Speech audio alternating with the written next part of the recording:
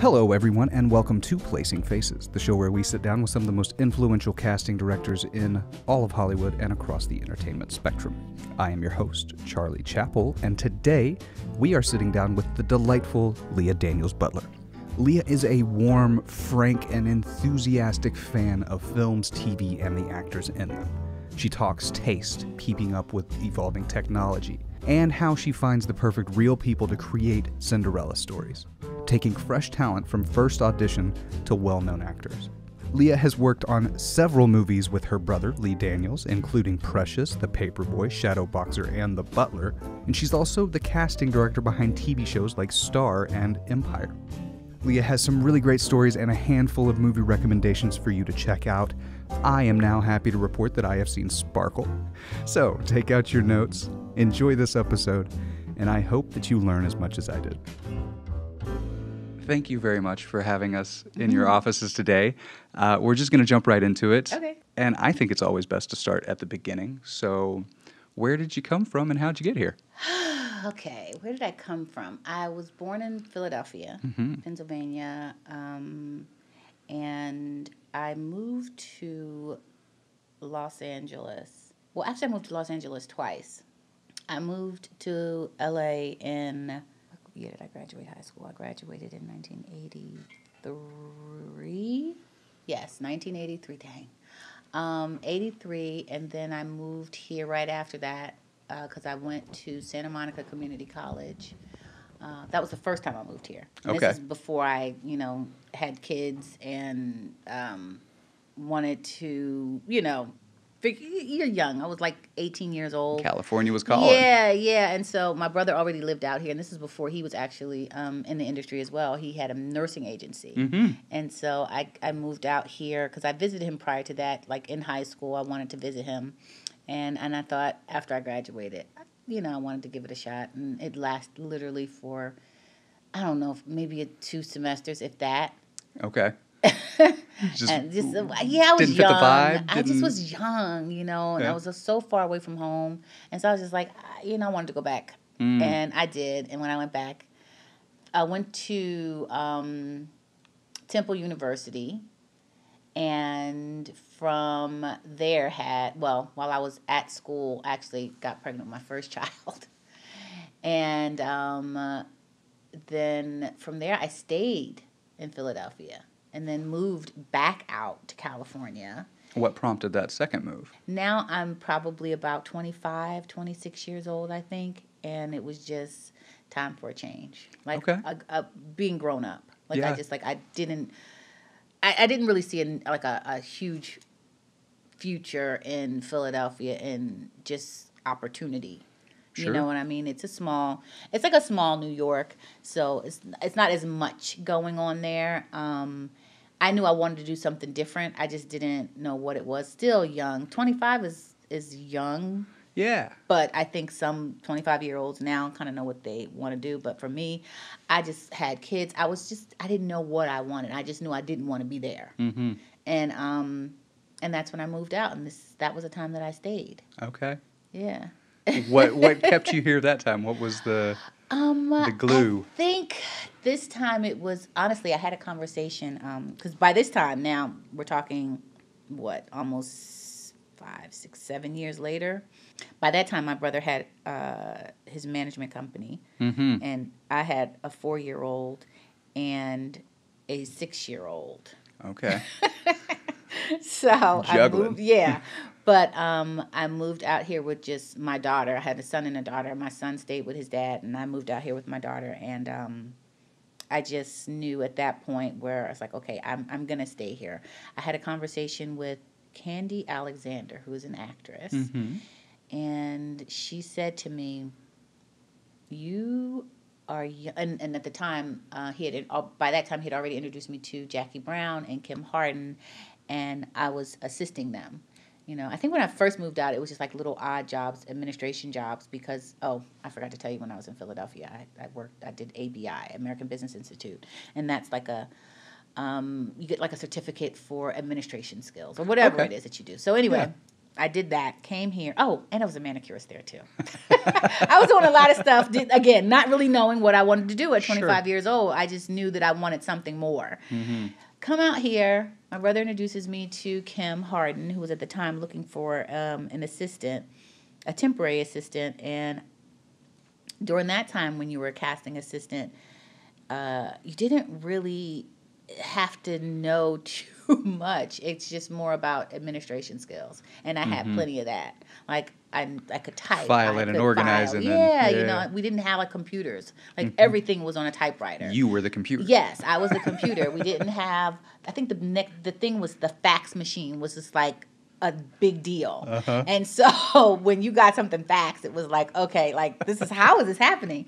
So, and we had to type the contracts. Literally, if there was a mistake, it was like white out, like by hand. So it was a lot more work. A lot of tedium work. But more administration. More administration. So anyway, there's that. He was like, I had to get a job. And so that's really why I kind of fell into working with them. But the conversation that I had with Candy Alexander was because at this time now I'm, going from one project to the next with them because I did have really good skills, administration skills. And they were like, oh, well, she's great at doing this. I didn't have to do anything else. And she said to me, because I was teetering on going back to Philadelphia, I think. And she said, you are young enough to have a fabulous career in casting. And you are old enough to fuck it up. I don't know. Are we grown? Oh, we're very grown. Okay, yeah. We're a grown folks show. All right. And she said, you are grown enough to fuck it up. And I thought about that. And I was like, right now I'm like about, 27. And she was right. That's some great advice. It really was. Because it opened my eyes. I was just like, okay, I need to stop bouncing around, figure out. I'm a young mother.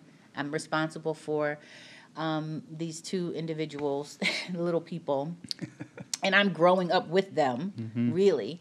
Because again, if you think about it, they were 4 and 6, and I'm 25, 26. So it's you're not that far out of being a kid at that time. Yeah, exactly. So it was really you're just trying to figure things out. And so when she said that to me, it really resonated, and I said, okay, this is what I'm going to do, and this is what I'm going to take serious. And I had that conversation with Kim Harden, and she took me under her wing, and her and Jackie Brown literally mentored me my young adult life.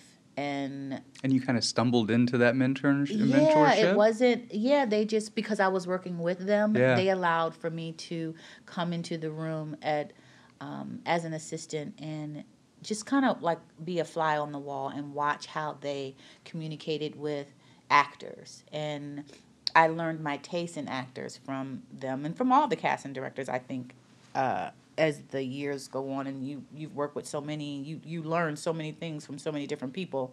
With them specifically, Jackie at the time was probably the top black casting director in Hollywood. Yeah, she was. I think it was her. It might have been maybe Vicki Thomas at the time because she's been around a really long time. Reuben Cannon and Robbie Reed.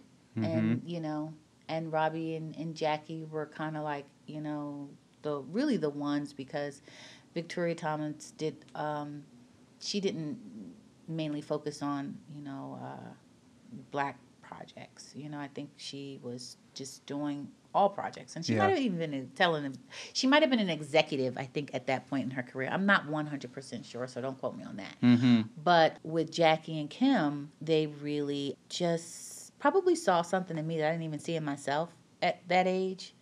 Just a young girl. And they were like, we're going to help this young black girl. And thank God that they did because it prompts me to want to give back to people, because they helped me. And so now it's important for me to help anybody that really wants to take this career path seriously. Well, and I think it's one of those things that there's such a structure build that happens when early on in a career Mm-hmm. you have a mentorship or you Mm-hmm. have somebody who's especially of that caliber. Right. Because I mean, if you're out there and you don't know who Kimberly Harden or Jackie Brown Carmen are, they're known for movies like Boys in the Hood, Jackie Brown, Friday, Cool Runnings, Hustle and Flow, Mm-hmm. Blind Spotting here just a couple years back. They're really incredible casting yeah. directors who put They have launched the careers of so many people. Yeah. I mean, when you think about the careers that Jackie, she's Lawrence Fishburne, Mm-hmm. Cuba Gooding Jr., Regina King, Morris Chestnut, Chris Tucker. Mm-hmm. I mean, Ice Cube. Yeah. She has literally launched the careers of Angela Bassett. Mm-hmm.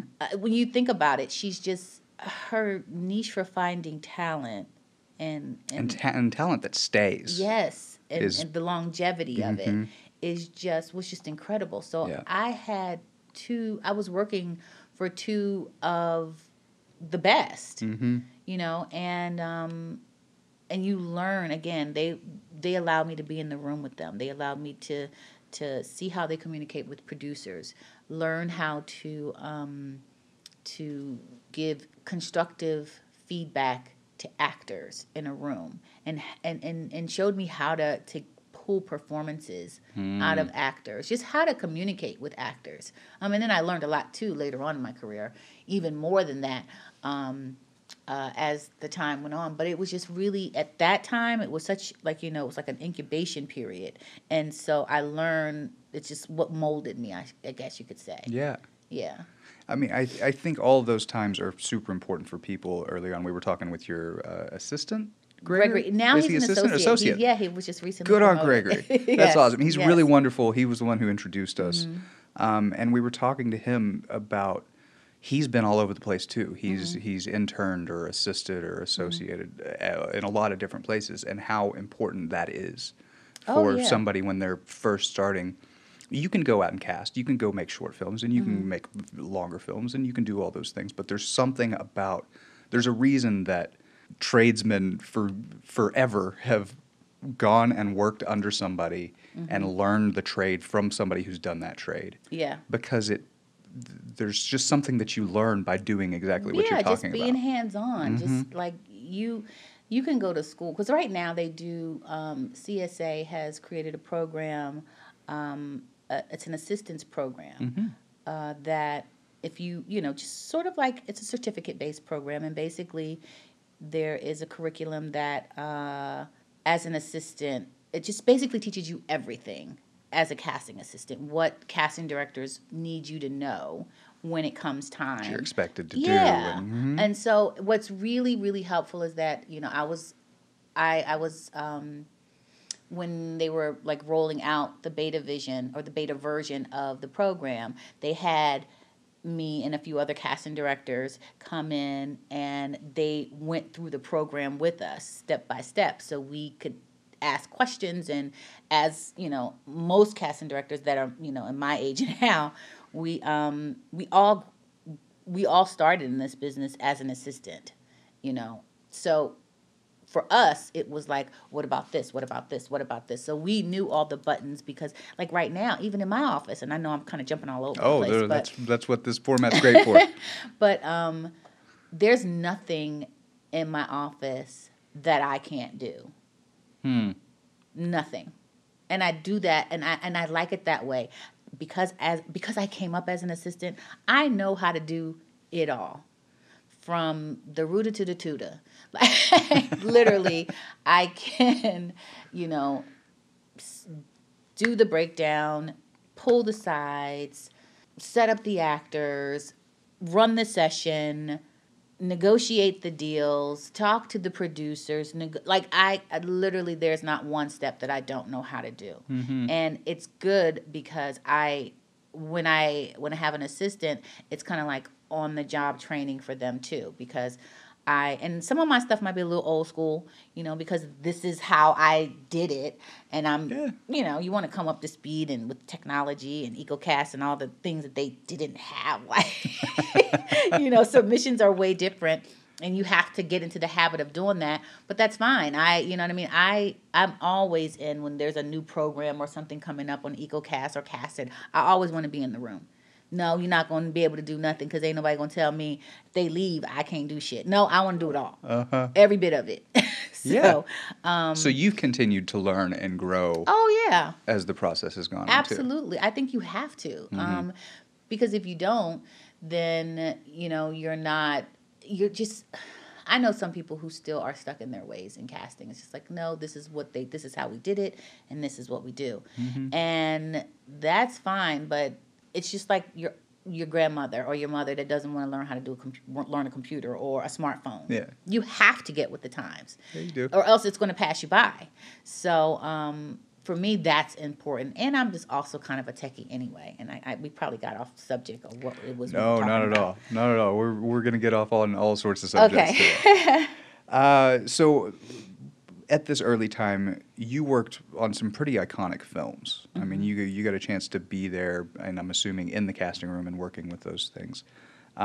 What kind of foundation did working with not just such esteemed casting directors, but the directors and the producers in that time, what sort of like insight were you able to get being a fly on the wall at that time?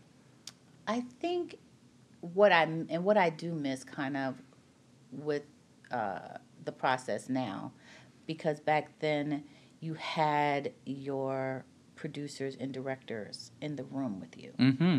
Yeah. You know, and you don't get that as much anymore? Not as much anymore. I think that's probably the most valuable lessons I learned in that process, because you meet them face to face instead of, on a phone or, a casting concept call or a kickoff call or whatever it is at the beginning of a project. But you would actually sit with them and you'd talk about the characters. And I'm sure, it does happen every now and then. Like I might have like a producer or director in the room, but because everything is being shot somewhere else, like on location in Chicago, Atlanta, wherever, Toronto, wherever, you don't have the time with them. And so I miss that process. I miss a lot of that when they're in the room and they're actually talking to the actors and getting to know them and vibe with them. And I get it a lot with my brother because he comes from an old school. I was going to ask, is he that way? He's very hands-on, yeah. Especially when it's a feature or if it's a new pilot.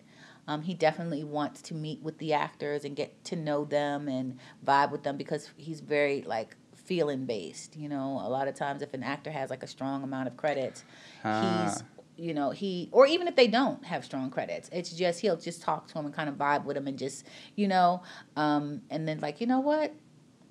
Just, you got the job. I'm just like, wait, hold. We haven't seen him read yet. But yeah, that's probably the biggest step that I miss the most and what I've learned the most from, I think. Yeah. So for everyone out there who doesn't know that Leah Daniels Butler has a brother named Lee Daniels who is an incredible filmmaker. And directed The Butler. Directed The Butler, which we talked a little bit about on the drive over here. I know, right? As I mentioned before we talked today, I'm kind of jealous of the fact that you've got a family member that you get to work with. I think that that's really great. Like, I love my family. I grew up in a very tight family back in Arkansas. And just the fact that you guys get to work together is really cool to me. But I'm curious what kind of shorthand you two share and what sort of, like, shared tastes and insights that you guys share from growing up together and from what I assume seems to be a pretty good relationship between the two of you. Yeah, growing up, my brother was always super creative.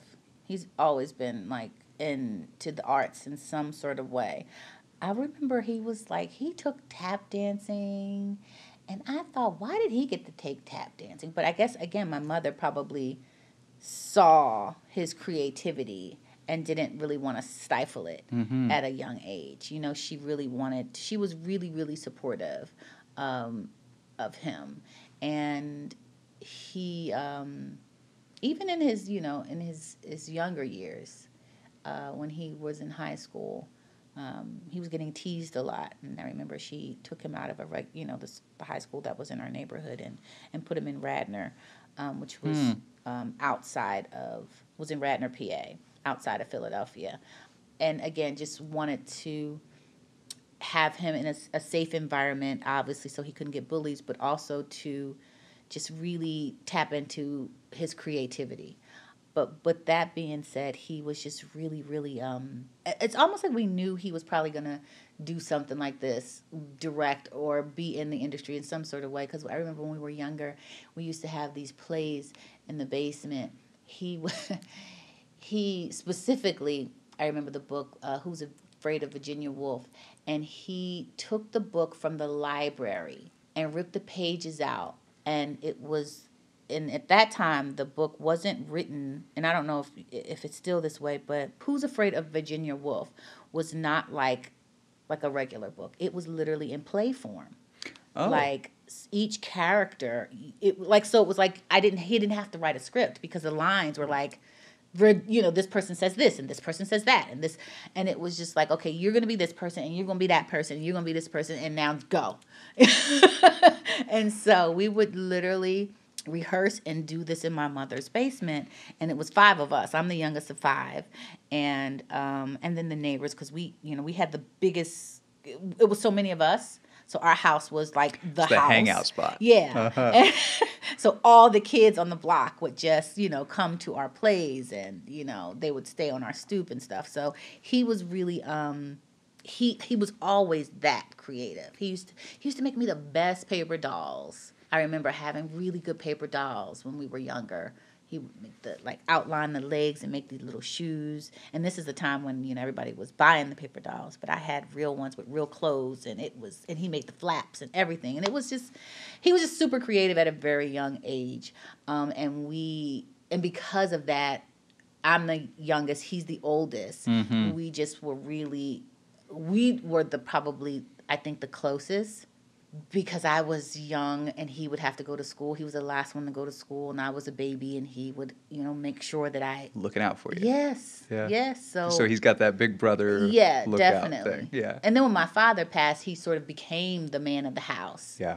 And so it was really important for, him to be protective of just, not my sisters and my other brother, but my mom too, So we just always understood each other.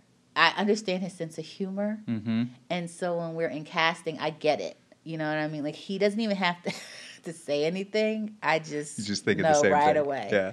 What he's thinking, the looks, every nuance that he makes, I know exactly what he means by that without him having to say one word. Mm-hmm.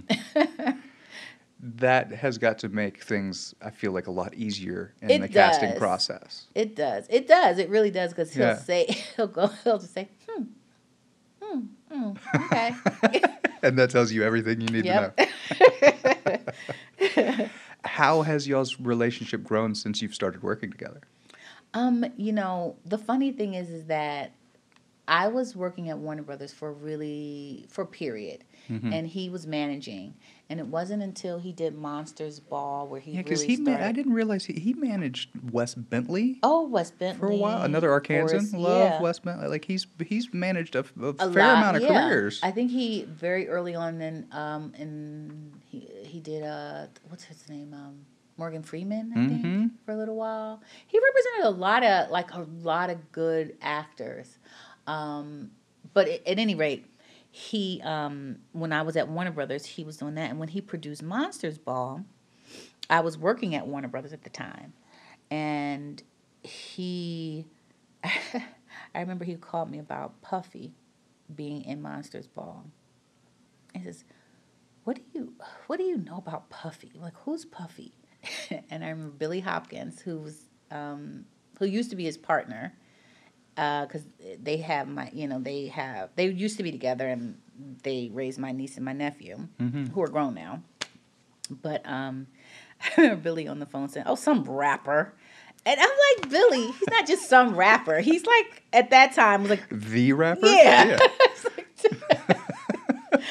And so So there was that. But once he got Monsters Ball off the ground and it became like, the phenomenon that it was, that's when it was sort of the next step in his career. Mm-hmm. And I don't think we worked together again. Well, we didn't really even work together because it was like when he did Monsters Ball, I didn't work on Monsters Ball. We kind of just talked about different actors and ideas and things like that. But I wasn't the casting director on Monsters Ball. Yeah. Billy Hopkins was. And after Monsters Ball, it was Tennessee, and then that.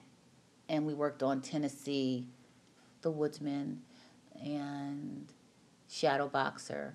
And those movies all, they were all sort of critically acclaimed. Mm-hmm. It wasn't until Precious that it was like this big splash. Just an explosion. Yeah. Yeah. And then after, obviously, Precious is when we did The Paperboy. Mm-hmm. And then after The Paperboy was The Butler. And we worked on several, in between The Paperboy, in between Precious and The Paperboy, we were going to do Selma. Mm. And we actually did cast the movie. Oh, y'all went through the whole casting? Oh, yeah, we went through the process. We actually cast David Oyelowo. Really? Yeah.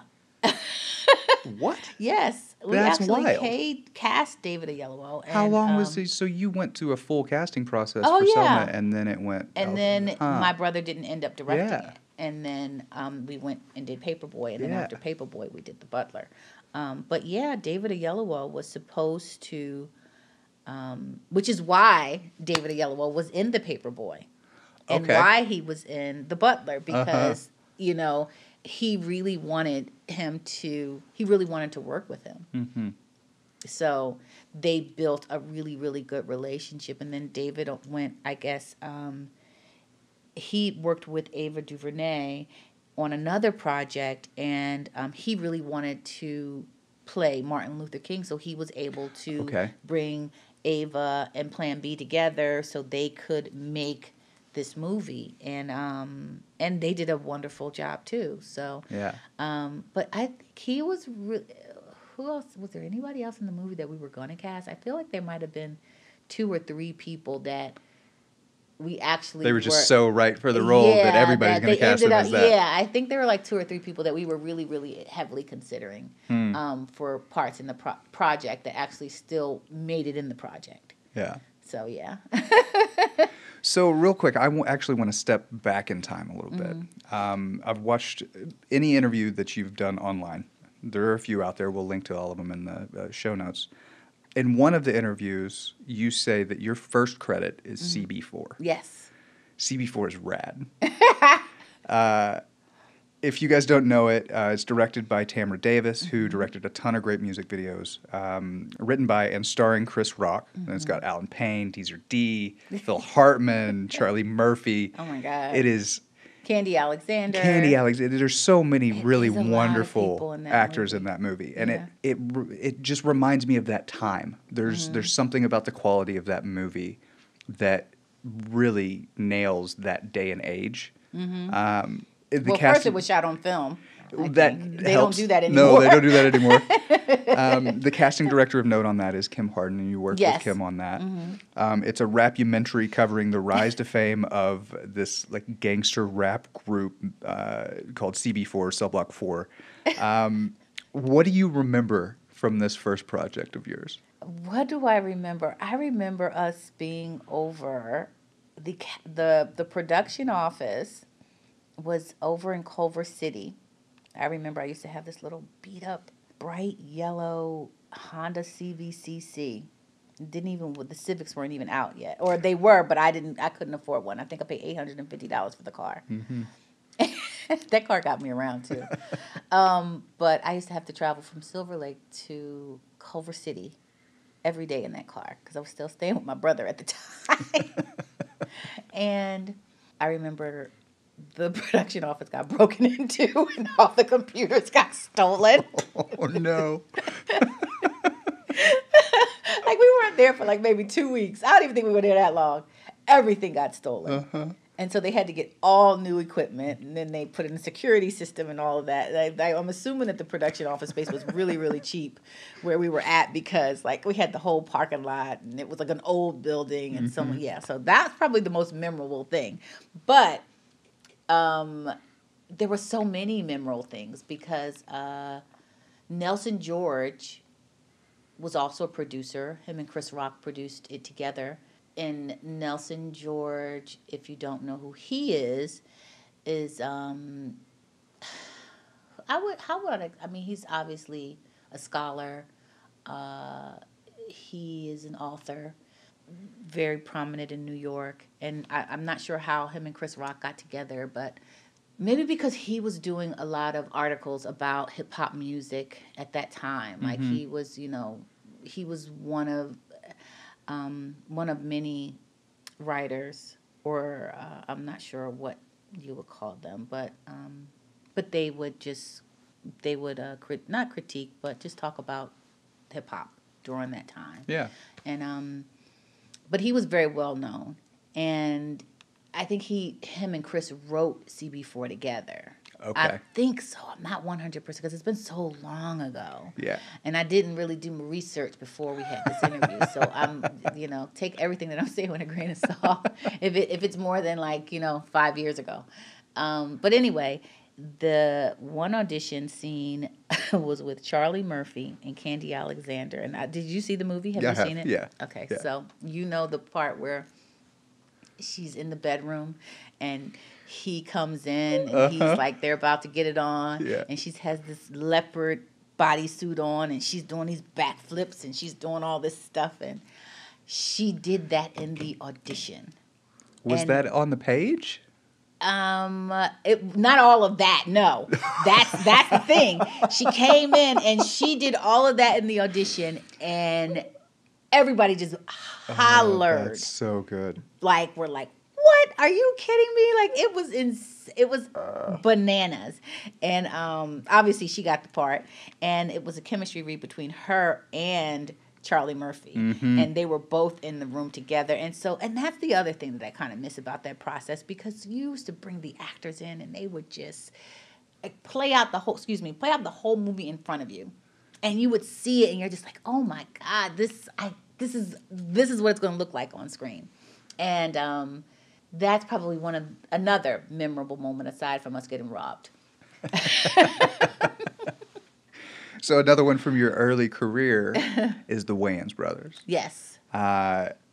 You were, and we haven't really talked too much about this, but early career, you ended up as an executive for a while at Warner Brothers.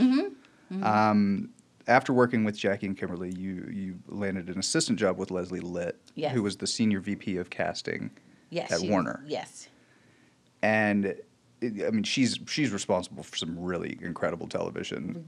Ridiculous. And I mentioned a lot of these names on the show. A lot of people don't know who casting directors are, which is kind of frustrating. But Leslie Litt did Friends and Suddenly Susan. She did so much. So much at that time. A lot of television. But Leslie was an executive before she went independent and before she went over at Warner Brothers. I'm not sure where she was before she landed at Warner Brothers, but we were all under the tenure of Barbara Miller. Okay. And Barbara Miller was iconic in the industry. She cast, I don't know if you guys remember this movie. You may not, because this is an old black movie called Sparkle. I don't know Sparkle. It is literally like a staple in the black community. It is? Okay. Yeah, they redid it. Okay.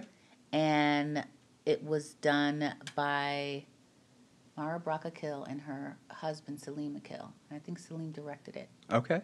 And that was the remake? That was the remake. Okay. The original, if you look that up, Barbara Miller, a little old Jewish white woman, cast it. And she did a phenomenal job. Yeah? And that was one of the first movies I really remember watching. And like, oh my God, this cast is amazing. What is it about it?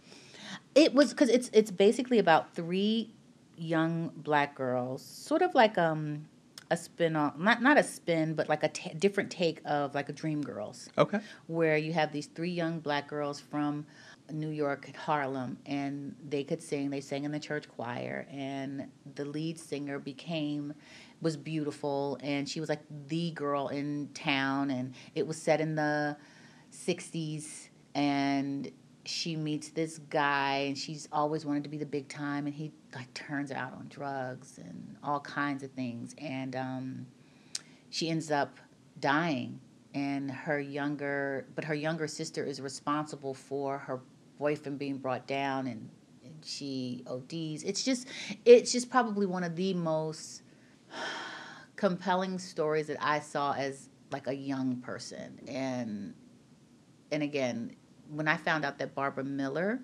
cast it, I had a newfound respect for her. I was just like, I think I found out by accident too. It was just like we were in the office one day, and somebody had made me these like little figurines, and they asked me what my favorite movie was, and I said Sparkle. And they made me these figurines of these three black girls singing.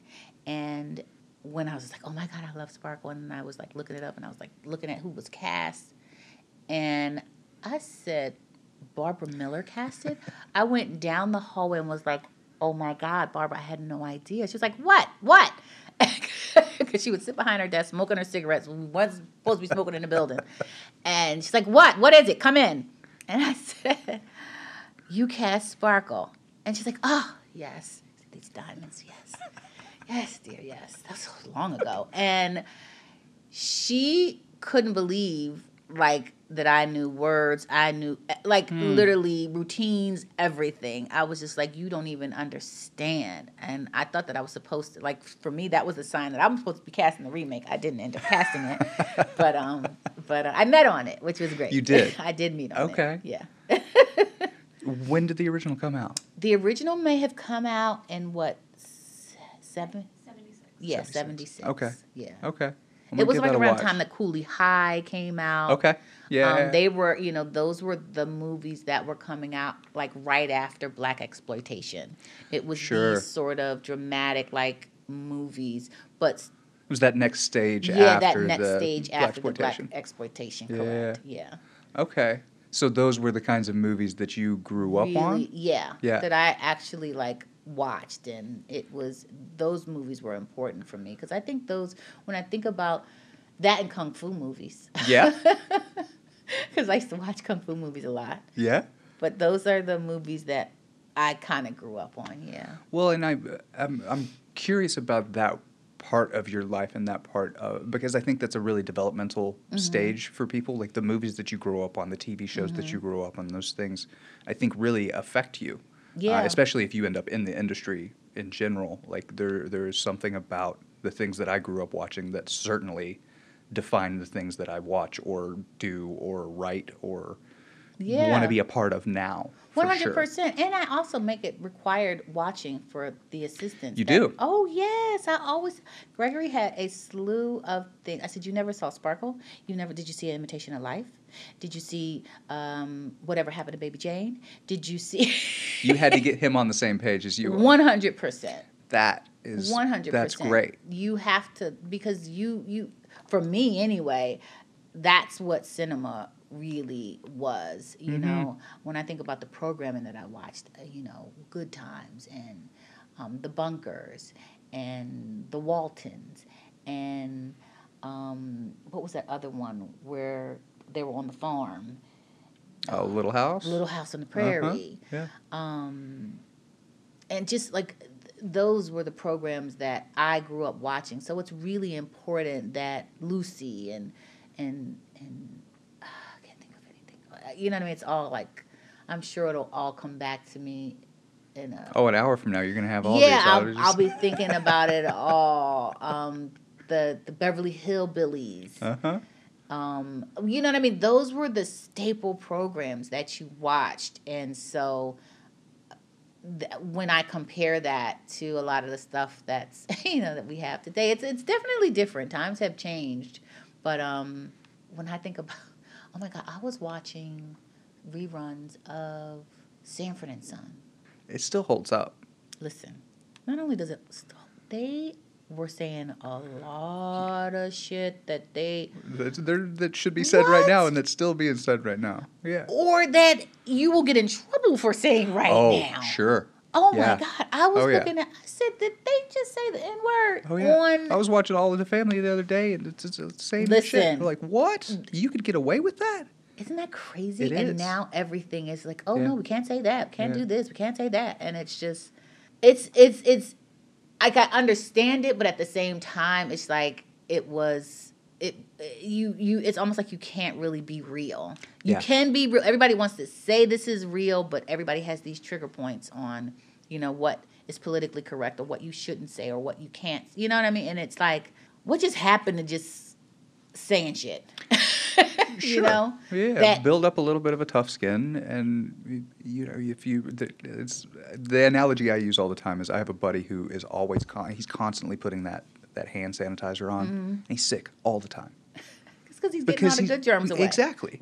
It's the same. I think it's and I use that analogy for really this good. kind of situation. Is we have sanitized everything, and when everything's completely sanitary, that littlest thing is going to throw somebody off, and that's the world that we're in right now, and I think it's kind of frustrating. I like that analogy. I'm probably going to steal it. Feel free to. Yeah. So I want to talk about a little bit more about your work here. We've talked about a couple shows,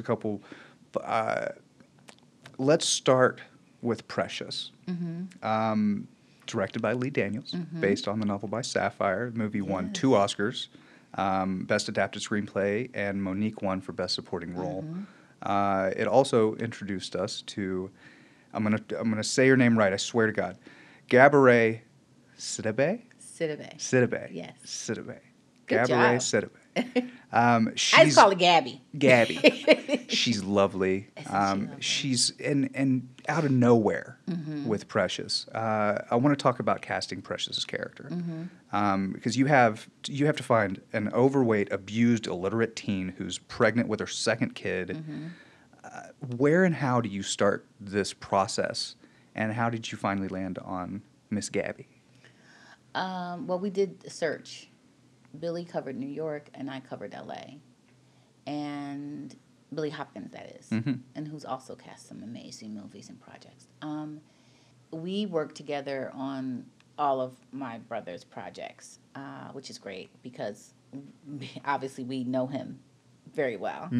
And we started off just seeing, I guess, the regular, actresses in Hollywood, where you put out a breakdown and you describe the character, and as the actors are coming in, no one is fitting the description, the physicality, and we saw that very early on, that no one was fitting the physicality of who this character was.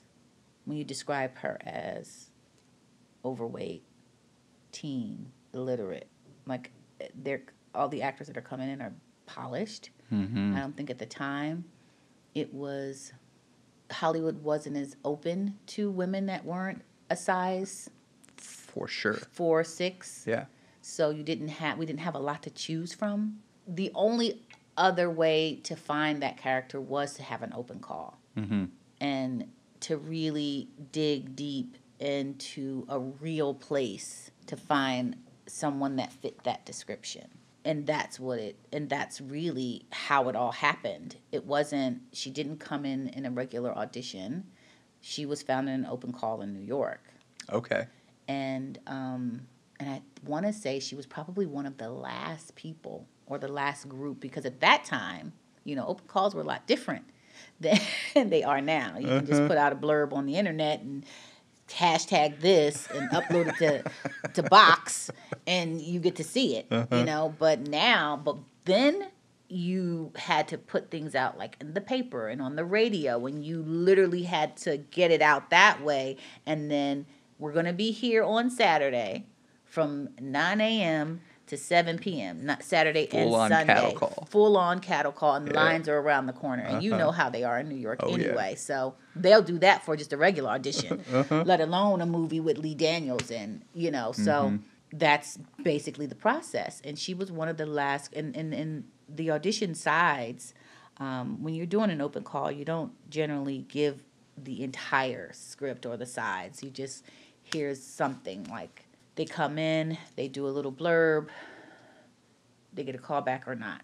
They get a call back. Are you the flavor or are you not? Yeah, because with an open call, you see so many people, You and gotta be efficient. Yeah, and and everybody, they don't care. Like, even though it says overweight, da da da da da da da da, everybody's coming in. You're gonna get the dude with the abs. You're gonna get the you get it all, and you can't not see him. Sure. So you see everybody, and she's part of the last group, and Billy gave her the callback for the following day, and this callback was with Lee. And they sat and they talked. She did the lines, and because, if you know Gabby, she's always very, she's very, very confident. Always, she's and upbeat, and so he constantly had to really have her like come from a place of uncertainty. Like you can't have that bubbly like you have to be in a sunken place sort of, because she wasn't even in the audition. He had to have her, that was part of her audition. I need you to come to. So his feedback in audition was to revoke some of the confidence. Yes, and then she did it. And he told her on the spot, "You got the job." On the spot in the callback. You got the job. Right. That's cool. And obviously the rest is history. Yeah. And I think she really opened up the doors for women who were not your typical Hollywood type girls. Do you know what I mean? She really opened that door, because now, because I think most people thought, oh, that was a role, that was a type, she'll probably never work again. But she didn't. No, not at all. She, literally, okay, next movie, next television show, and it became a thing. Because she has no credits before that. None. At all. Mm-mm. Had she been doing theater? Had she... It's so funny because I hear some talented. things. I hear some things that maybe she might have had a little experience, but I don't think, as far as I know, she had no acting experience. This was her very first audition and her first acting job, as far as I know. I know that I think her mom was a performer. Her mom might have did some singing or something like that, but as far as I know, for her, I don't think she had any acting experience. None. It's a Cinderella story. That's what I like to call Cinderella stories. I wrote down, you've spoken about Cinderella stories often, and how few and far between those moments actually are. But it seems like with you, they're not as few and far between. There are a lot. You've had a fair bit of instances of finding Cinderella. Yeah, it's yes. But I feel like it really depends on who I'm working with in terms of a director. Like, my brother is always the types of projects that he casts. It's always coming from a place of realness. So, and he does that extremely well. So he always wants an actor who feels authentic. And in doing that, a lot of times you can't just cast like you would normally. I can't cast off of breakdown services or through agencies. A lot of times I have to go a little deeper than that. And that is, sometimes it's I don't know what they call it. I don't call it street casting, but I have literally picked some people up off the street on the way to set, because my brother didn't necessarily like we were doing The Butler, and it was the Black Power, it was a Black Panther scene, and he didn't like any of the extras in New Orleans. I remember he didn't like any of the extras, and he was just like, "These, I need some real people. I don't care how you get them. You need to get them." Just not selling as real Black Panthers. It wasn't. No. And it was it was the scene that, I don't know if they cut it. No, I think it is in there. It's the scene where they're in the room and they're recruiting, and they're talking about what the Black Panthers do, providing after-school programs and meals for kids, and the good things that you don't really hear that much about the Black Panther group, but that's what the scene was. And I had called him I was on my way to set, and I called him, and he was just like, listen, they need to figure this out. I'm driving, and I'm at a stop sign, and I see this woman on a bus stop, and I look at her, and I was like, I think my brother might like your look. I rolled down the window, and I said, hey, you want to be in a movie? And she said, yes. And I said, well, get in the car. Now, listen, this woman don't know me. I don't know her. The most trusting people in New Orleans. She got in that car. And she's in the Butler. She is in the Butler. That is a trip. We go drive to the set. We get out the car. I take her over to the set. And my brother does this thing in between takes when they're setting up. He's playing his music, and everybody's like vibing, and he's playing. I forget what he's playing. All I know is that she comes. Like, I go to introduce her to him, and he's in the tent, and he was like, hey, and she just started dancing. He was like, take off that thing on your head. Honey, she took that wig off, and it had a stocking cap on. He was like, get her to set right, and get her to wardrobe. Awesome. And she had a line in the movie. She had a line in the movie? Bumped her up. She That's she became an extra and an actress all in the same day.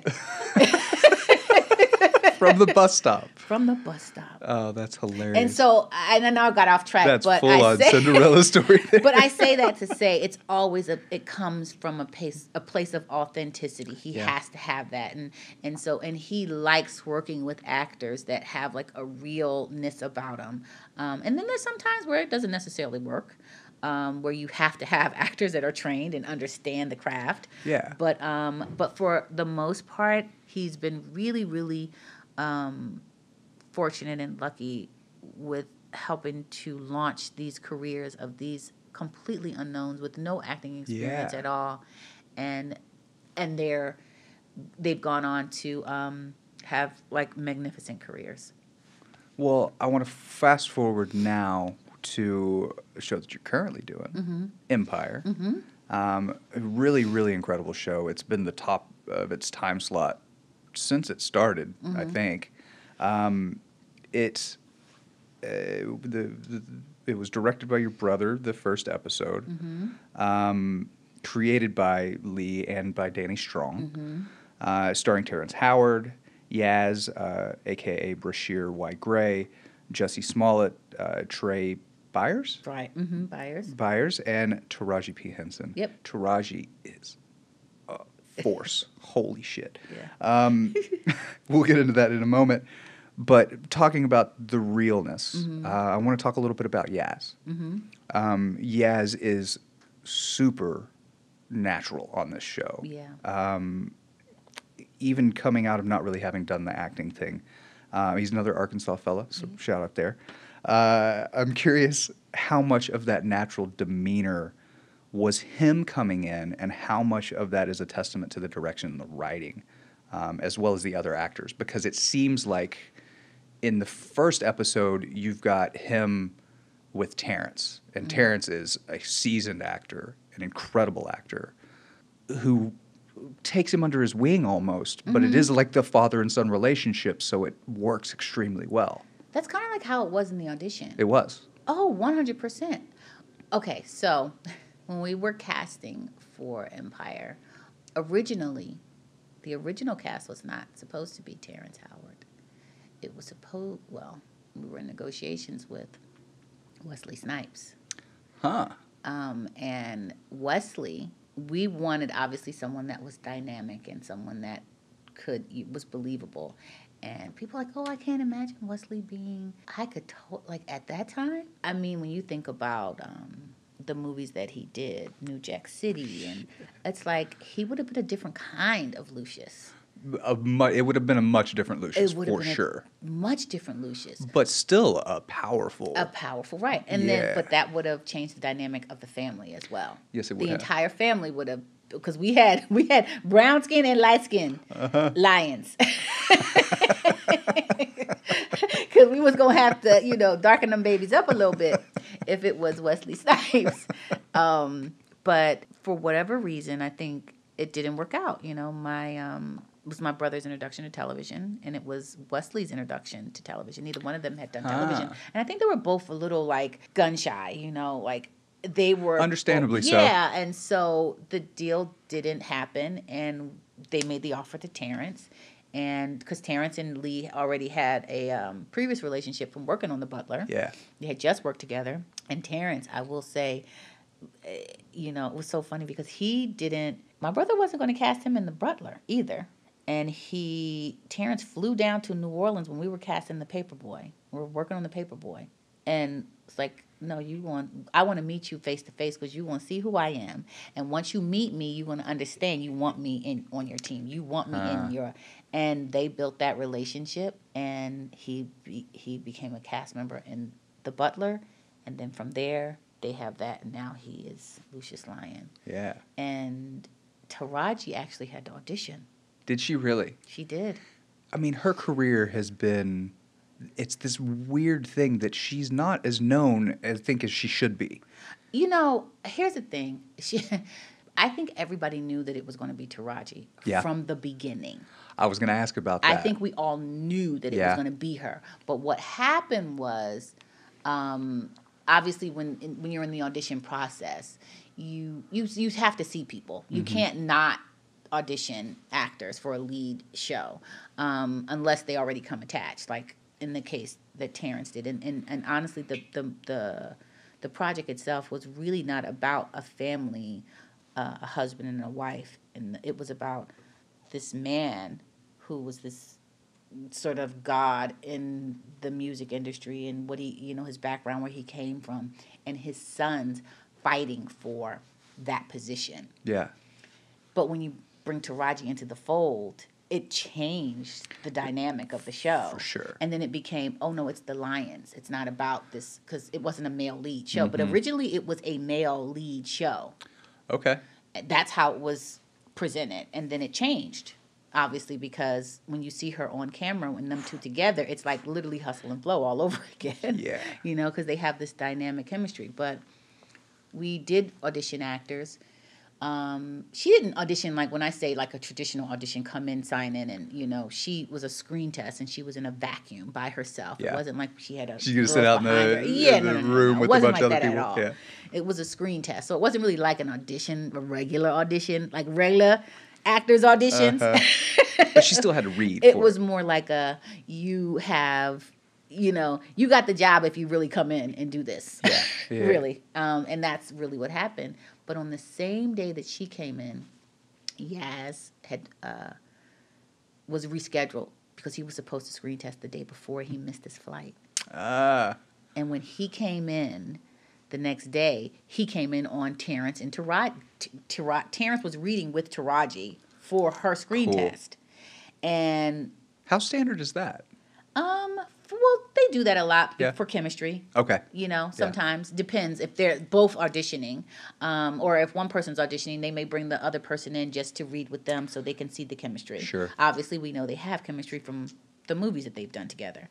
But Yaz comes in, missed his flight the day before, piggybacking on Taraji's audition. Terrence happened to be there. The scene was with the father and the brother, so they brought Jussie back to read with him, and Terrence said, I'll read with him.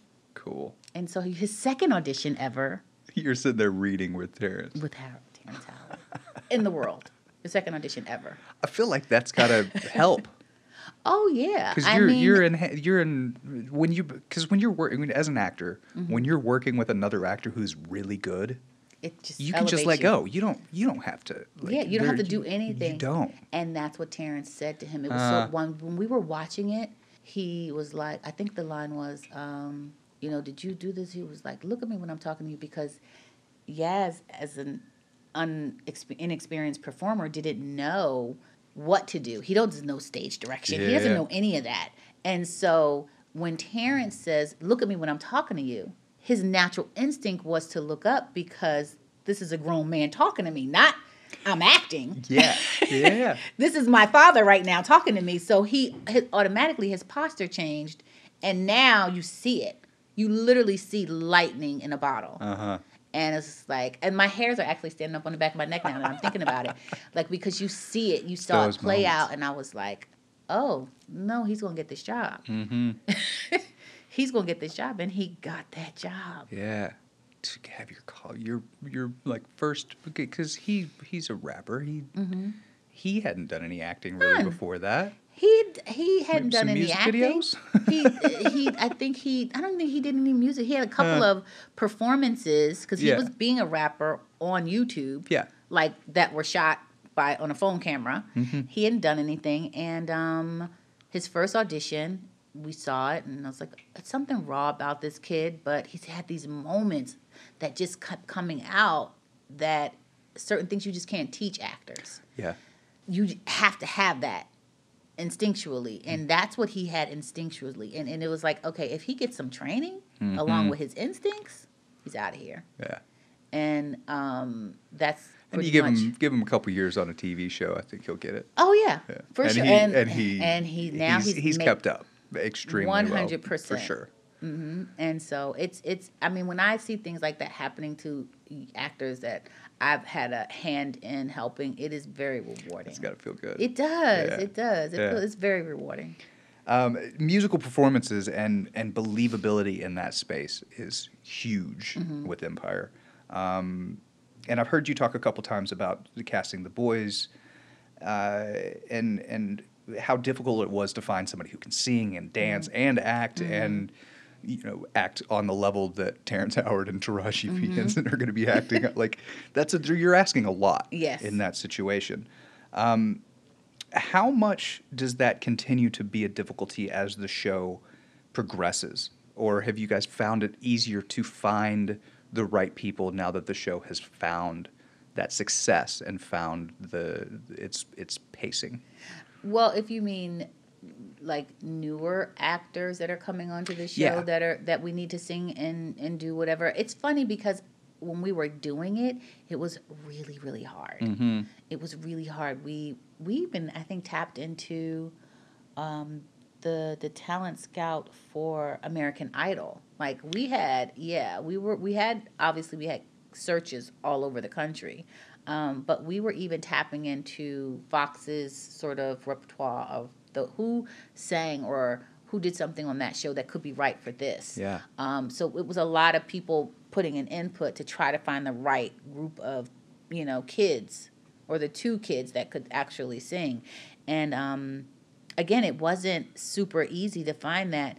But as the season went on, it was like everybody that had a little bit of talent in terms of singing really started honing in on that. Because I always tell people, especially when I was casting the first and second season, if you can do anything outside of acting, maybe you took singing lessons when you were a kid, maybe you took dancing lessons, do it all. Yeah. Because now shows are different. Shows are, it's not like it's a musical in the sense of, Singing in the Rain. Yeah. But it's still a musical. It's a musical, for sure. Yeah, and so you have to be able to bring all of that. And so I think what has happened as a result of that is that people are really, really like not just, I'm not just going to be this. I'm going to do this, and I'm going to do this, and I'm going to do all three of it really, really well. And so it's been easier as the seasons progress now because people already know, I can sing, or, it's like, there's so much more talent out there now in terms of singing and acting and dancing than it ever was when we first started casting that pilot. Yeah. Yeah. That's and I think that shows like this allow for that. Oh yeah. Because we had Glee there for a while. That there was a lot of singing, dancing, acting, and the idea of musical kind of faded away out of the American zeitgeist for a while, and it pops up every now and again. And I think what Empire has done with that format is really, really not just clever, but really beautifully done. Yes. From the first episode on of Yaz in the booth, you've got Chris Redd there. I noticed Chris Redd. I love Chris Redd. I think he's one of the funniest people on the planet. I noticed him. I rewatched the pilot last night. But just even in the pilot, the moments that you have of singing when Yaz comes down the stairs. Oh, yeah. And the very it takes off in a different way than other musicals do. Yeah. You knew you were watching something Yes. special when that scene came on. Yeah. Like you knew you were like, "Oh wow, this is going to be a good show." And then every episode after that just was even more polarizing because I think that people could relate to the struggle. And that's what it was. It's like because there's a lot of different struggles in the show. Yeah, people could relate to the struggle, and that's what I think television was missing at the time. Yeah. It wasn't. They had good shows on TV, but they did not have anything that black people really could really, really relate to. Yeah. Because there are more Cookie Lions than there were Olivia Popes. Do you know what I mean? People I do. Understood that, especially in my community, because no matter if you lived in Philadelphia, New Jersey, New York, wherever you live, there's a hood in every city. There's a Cookie Lion, and I think that's why so many lawsuits came out, because everybody's like, "That's my story." No, it's my story too.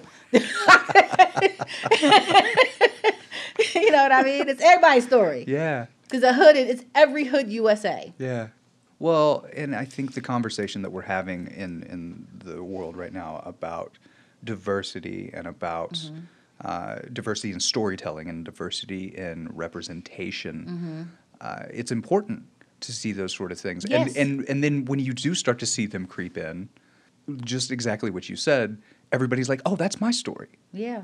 I have that Because it's story." real. And there's that share, and then I get to see that because I grew up on a farm in Arkansas. I don't know that story. I went to the city for the first time when I was 17. Yeah. But listen, middle of nowhere. I got my story for sure. You're no different, because there are people that grew up here in LA that never crossed Wilshire. Oh, for sure. I think that's important to point out too. But but it's the idea that if I can tell my story, then you guys can know, the people who haven't crossed Wilshire can know what it's like to grow up on a cattle farm and have your nearest neighbor be a mile away and to literally just spend your time doing nothing but watching grass grow. And then when I watch something like Empire, or I can see a whole different world. And I think that's it's great that we're seeing diversity so that people can see themselves. But I think what's even better is that there's diversity happening where we can see others. Yeah. And I say that specifically me as a white guy saying see other people, because, I mean, the Wayans was one of my introductions to black culture. Wow. Because we just didn't have anything. There was nothing close to it. Was my family. That's all around me. That's you crazy when you think about the Wayans and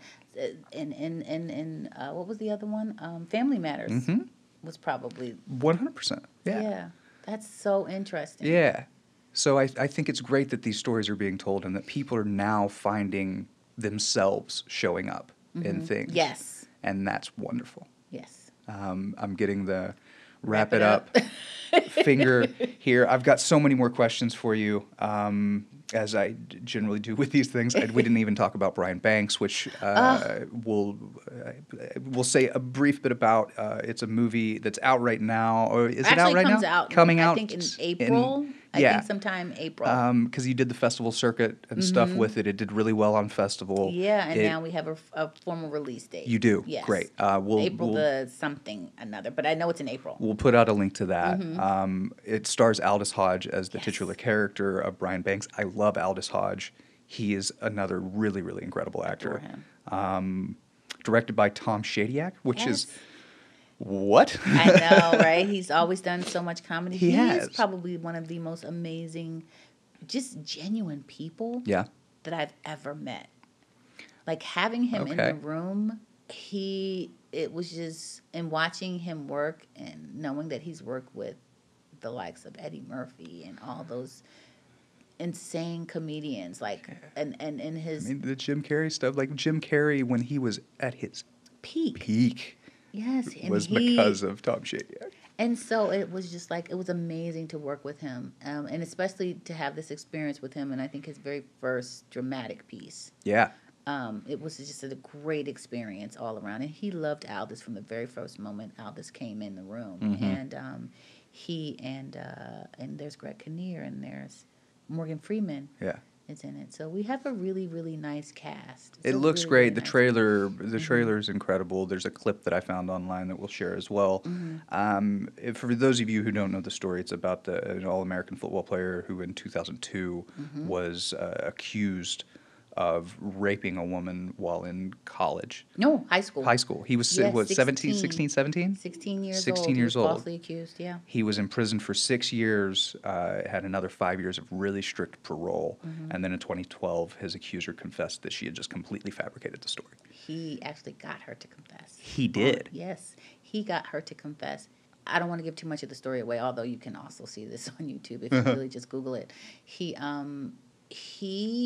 had just got out and was on his parole, and she dinged him on Facebook and basically said, let's hang out. I know what happened in the past. It's the past now. We should move on. And he's like, wait, what? And so he was the one that set up the surveillance. He got someone to tape her basically saying that it was all, it was all a lie, that her mother really put her up to it. But the crazy thing is that they didn't even do a little bit of investigation.